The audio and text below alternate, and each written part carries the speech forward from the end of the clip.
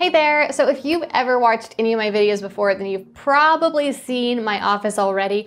But today I wanted to bring you guys behind the scenes and show you around, give you a bit of a tour, and just walk you through what's in my office, why it's there, how it all works. I think it'll be really fun for you guys to see the space that I work in, and it also might give you some inspiration for how you could decorate your own space. I want to preface this all though by saying that getting to the point where I am now has definitely been quite a process.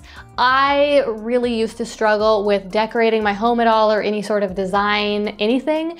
And just through practice, through decorating my office over and over again with each different place that we've lived, I've gotten a little better at it and a little better. Also, things like editing YouTube videos and designing YouTube thumbnails has really helped to kind of develop my artistic eye. So I'm not claiming that this space is Pinterest perfect, but I really like how it looks, and it's definitely my favorite office setup and decor that I've had so far. So I hope that you guys like it too.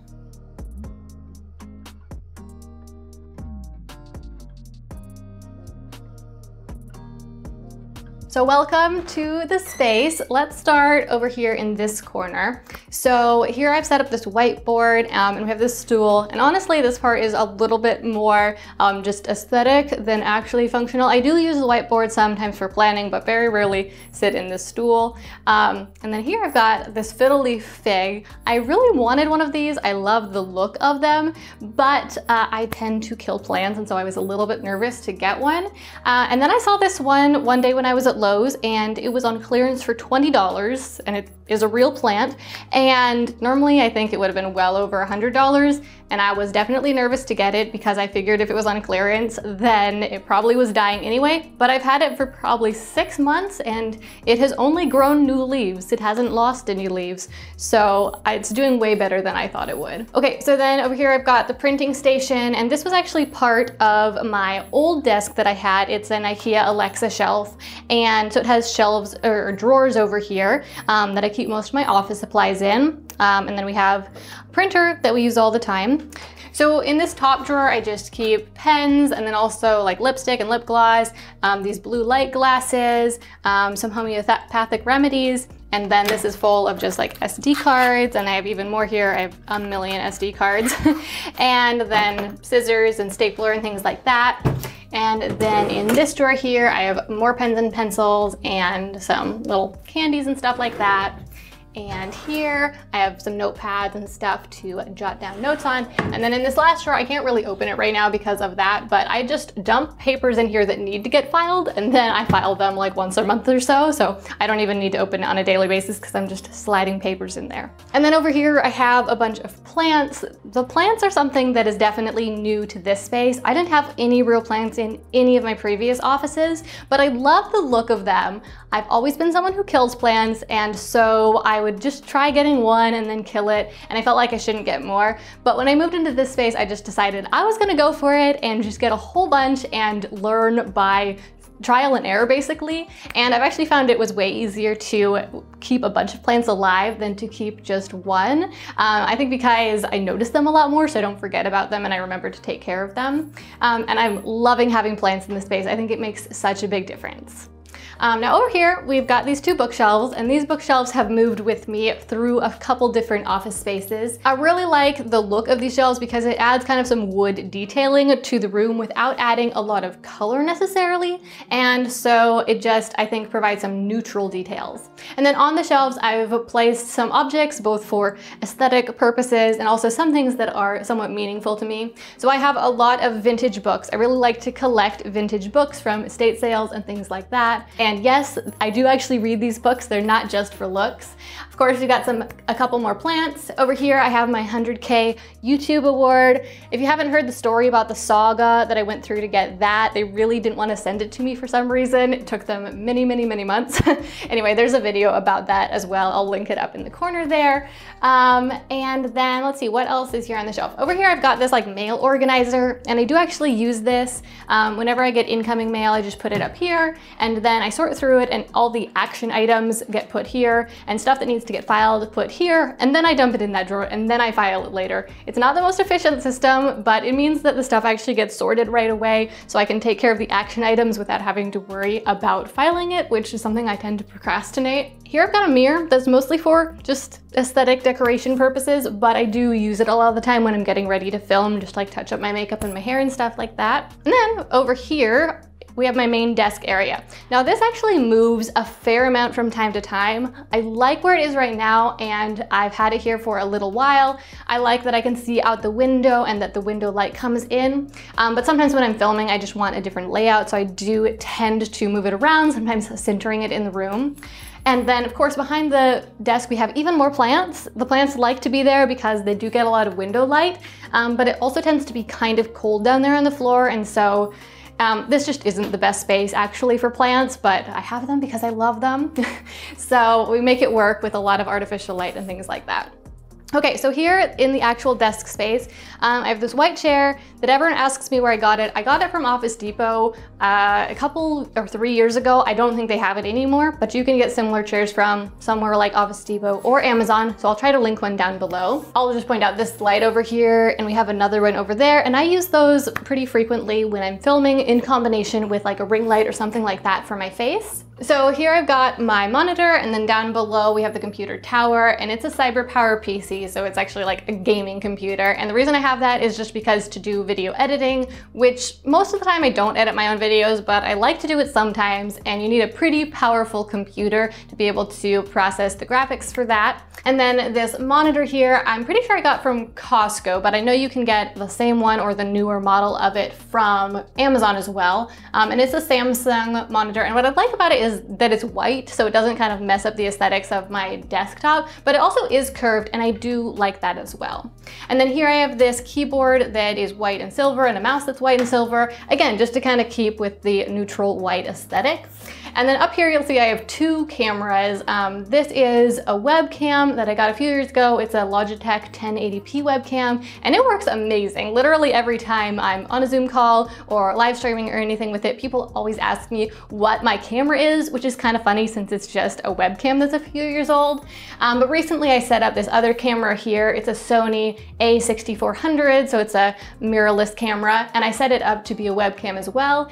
And I don't actually need both of them, aside from that the webcam is just so easy and always works, whereas the mirrorless requires a little bit more fiddling with, and since it's new right now, I just have both of them set up. Over here, I have things for podcasting primarily. Sometimes I use this in videos, and I always do use this microphone whenever I'm doing just like a Zoom call or anything like that, because it sounds the best. Of course, like the webcam has a built-in microphone, and so does the camera, but why not use this microphone when I have it sitting right here for the podcast?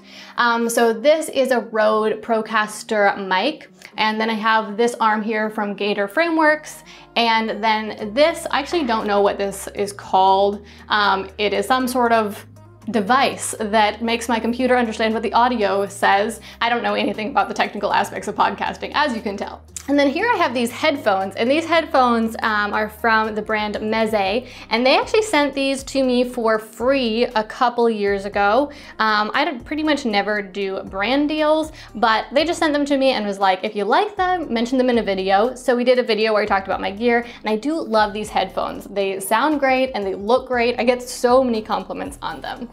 Okay, so I think that that's pretty much everything for the computer area. Aside from that, I'll just mention that this drawer, or this desk here, has no drawers at all. It's actually a table, like a dining table that I got from IKEA. I had a couple desks before it that just tended to be a little bit too small and a little bit too flimsy for this big monitor, and then like this big microphone setup here. And so I ended up just switching to this white dining table from IKEA, and it's worked great. I do kind of wish that it had some drawers, and so I will probably change it out for something else at some point, but it looks good and it's simple and it works. Okay, and then this space right here is kind of an alternative filming set that I created because I didn't want my videos to always be looking exactly the same. The rest of my house I don't prefer to film in, partly because the color of a lot of the walls is just a slightly warm color. It's kind of like a beige color, and it doesn't tend to look very good on video, but also because I have 4 kids and they are always running around being crazy and, you know, putting their toys everywhere. And so it's a lot of work to film out there because I have to really tidy things up a lot. So I like to just keep my office as the space where I film and keep it pretty tidy all the time so that I don't have to worry about that, because setting up to film is plenty enough work on its own. I don't need the added work of cleaning my whole house. So anyway, but I didn't want my videos to always look exactly the same with just my computer in the background, so I set up this other space. I did do a video about how I set up this space, where I got the different items, why I designed it the way I did, as a separate video, so I will link that in the card if you want to find out more about like how to set up a filming space like this on your own. Then over here we have yet another plant, and then this shelf, which is very functional for when I just have random stuff that I need to set somewhere. It tends to not look as tidy as I would like because the shelving is open, but it's useful. And down here you'll notice on the ground I have an X, and that marks the center of my office here, and that just makes it easy for me to know where to put my camera whenever I am trying to do like a centered shot and I'm sitting smack in the middle of my office. Okay, and then the last thing I want to show you guys is my closet, which I'll warn you now is messy, or at least overly full. I keep pretty much filming supplies in here. So we have a ton of tripods, and we have like lighting stands and lights and things like that. And then I also keep some shirts up here that I often like to wear when I'm filming videos, and this way I can quickly change between shirts if I'm filming a couple videos back to back. And also just because a lot of the times the clothes I wear in videos are different than the clothes I wear in real life, partly a seasonal thing. Like right now as I'm filming this, it is winter. And so most of the time in real life I am wearing thick sweaters, but I don't really like to wear those on video because then the videos get too seasonal. And so if I make the video in the winter, then it's kind of weird for people watching it in the summer and ends up looking dated. So I try to normally wear things that are fairly season neutral, not too lightweight or too heavy duty in videos. And so I keep some things like that in this closet. And so then over here on this side, I have all of this shelving, and this is really useful for holding all the different camera supplies. I'm not a person who tends to like micro-organize stuff, so it's more just like categories of stuff. So up here I have several different camera bodies, and then the lenses that I use most commonly on them. And then here we have some different kinds of light bulbs, and over there is where we keep the printer paper. And then down here I have a bunch of things that are like devices for attaching cameras and other pieces of filming equipment to tripods. And down here, there are just like tons of different cords, micro USB cables and stuff like that. And then down there on the bottom shelf, there are batteries and battery packs and things like that. And then up here on top, there are some lights and a filming bag. And then here in this bin, this is like a prime example of me not micro-organizing stuff. This is just all of the small camera equipment. So especially like batteries and battery chargers, that is most of what is in here. And then I have here an external monitor that I use with the camera as well. But yeah, mostly batteries and battery chargers because there are a lot of them because I have several batteries for every camera that I have. And I kind of nerd out about cameras, and so I have several of them just to get different effects and things as I make my videos. Okay, well, I think that that is everything. I hope that you enjoyed seeing around.